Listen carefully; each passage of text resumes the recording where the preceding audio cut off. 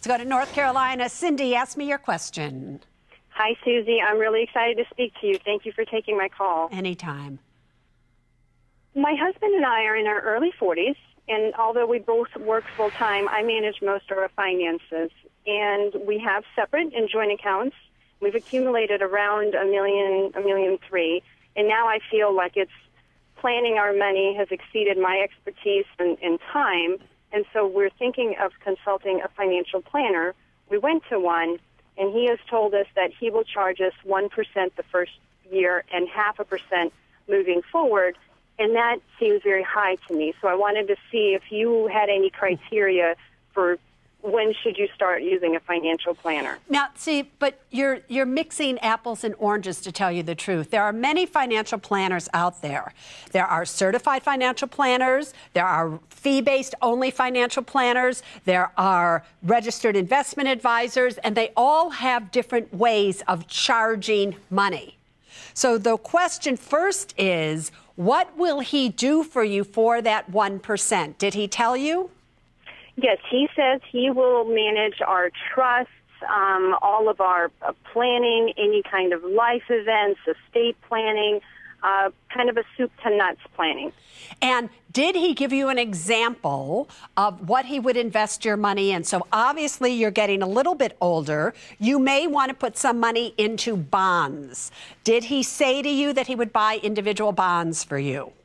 Now, he did let us know he's an independent planner. He works with the bank, and he mentioned that we would make all of those decisions. We do not hand over our finances to him, but he will take a look at our all of our investments, our current investments, and make recommendations. So he is not investing on our behalf.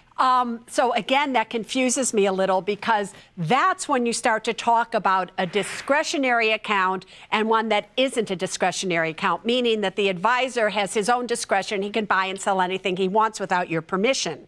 Most people today have an account with an investment advisor, maybe charging 1%, which is not bad. 0.5% is more in the area with somebody with $1.3 million, just so you know. But that person makes recommendations and then actually invests the money for you for what his recommended. Is that what he is going to do?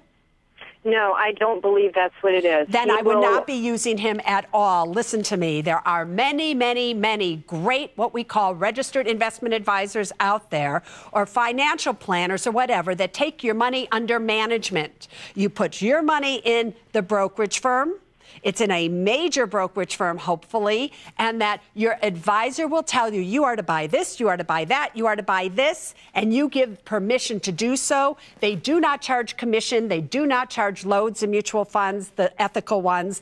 If you have a bond portfolio, they actually have a separate account that doesn't get charged that 1%.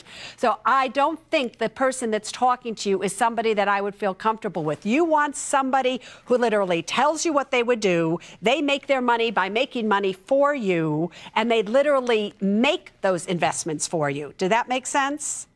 It does make sense, because one of my concerns is at least half of that money is in CDs currently, and so I don't feel comfortable handing over $5,000 to manage money that's in a CD. Yeah, so something everybody should know, and I just want this to be a blanket across the board lesson. If you go to somebody who is managing money for you and they're charging you, let's say, 1% or 0.5%, it should be only on the money that's for growth. It's for the money that's in stocks, the money that's maybe in mutual funds, although I think it should be individual stocks. Any money that's a CD or a bond should be in a separate account where it isn't under an investment advisory fee, because every time they buy a bond, they get a commission. So it should be two separate accounts. I have a feeling you need to go see somebody else.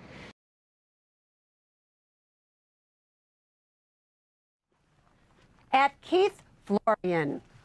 Is it too much for a financial advisor to be charging 0.09% yearly on my money?